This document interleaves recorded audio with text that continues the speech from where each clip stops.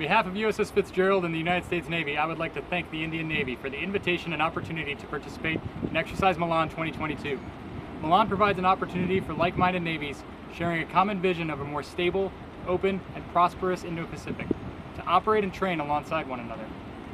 We are grateful for India's hosting our forces and the efforts to harmonize our contributions to the region. This event will help renew friendships between all nations participating, and especially between the United States and India. Our participation in Milan highlights the U.S. Navy efforts to maintain a presence in the region to help preserve peace and security and further our maritime alliances and partnerships.